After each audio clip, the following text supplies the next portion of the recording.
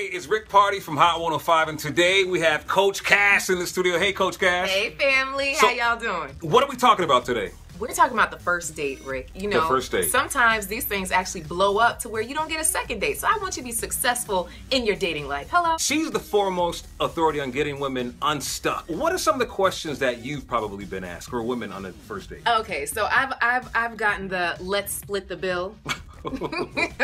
Like, hello, like, can you buy a coffee? Please? Right. Can you buy a coffee? Or maybe you got the next one, right? Exactly. That's not cool. That's not cool at all. So today we want to ask, what's our question we're going to go for today? Okay, so what we're going for really is, what's the worst thing you've heard on a first date? We want to know some of the really bad things so we could teach others out there what not to say, and then we're going to throw in a few things that you can say to have success on that first date, so you might actually get a second one.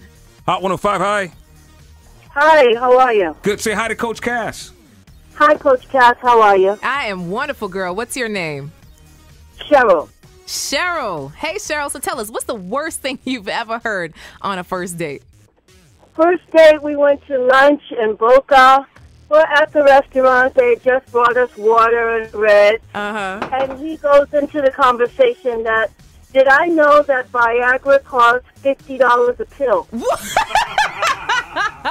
Oh, my goodness. And what was your response, Cheryl? I just sat there, and it's like, I had no idea. Oh, my goodness. All right. Thank Thanks you for for sharing. sharing Thanks for sharing, Cheryl. Moral of the story, family. Listen, sex talk, leave it until the second date, right? So that's not something that you really need to bring up on the first date. Leave it alone. Leave it alone. Leave it alone. So he can let her know Viagra costs $50 a pill on the second date? On the second date. On the second date. There you go. On date number 2, not date number 1. Leave a comment in the box here. We're doing it right now. Rick Party, Coach Cass. Peace.